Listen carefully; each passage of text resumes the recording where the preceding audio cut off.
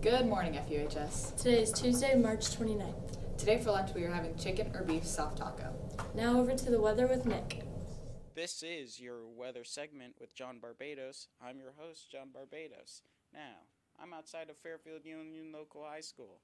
Your high is going to be 47 degrees. Your low is going to be 35 degrees. There's a chance of rain in the lower hours of the evening, and it's going to be cloudy for most of the day.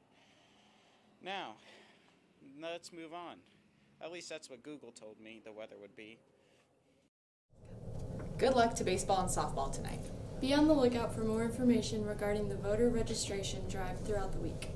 Thursday after school at 3 p.m. there will be a meeting for all girls interested in playing volleyball next year. Information and schedules will be handed out, and open gym will follow the meeting until 4:15 p.m. And as always, it's a great day to be a Falcon. EBD, that's all, folks.